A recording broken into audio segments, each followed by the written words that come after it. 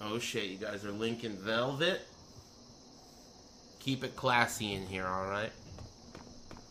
What you do when you're not in school is your own business. But while you're in my classroom, keep it clean, sophisticated. Those things are beasts, though. Let's face the facts. Hey, I don't want to hear any insults in my chat room. Alright? Not about Velvet.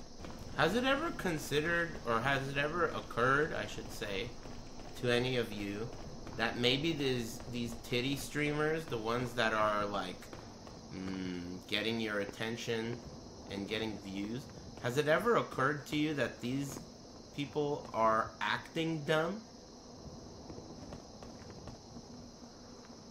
You never even considered that possibility that they are intentionally Twitch acting as though they are dumb?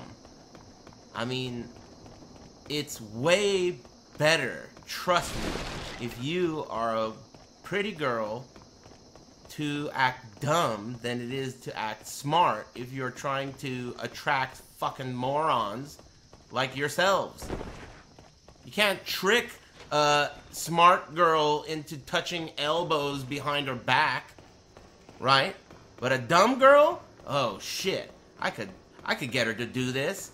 Boom, chat activity, he told his friends, fucking this chat is booming. So, you know, all you morons in here who are trying to insult these titty streamers for being idiots, I'm just telling you, from where I'm sitting, you guys are not looking too intelligent yourselves. I mean, in the end, chances are very high that they're acting dumb. I mean, that's what I would do. You guys should read this book called Machiavelli's The Prince. It's a good book.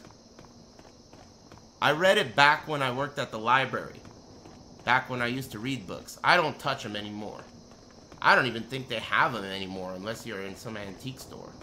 But if you get around to checking out an antique store and you find this book, Machiavelli's Prince, it's hard to read, but it's some good shit. You'll stop thinking these titty streamers are dumb, and you'll start thinking you're dumb. Then you'll start thinking about becoming a titty streamer.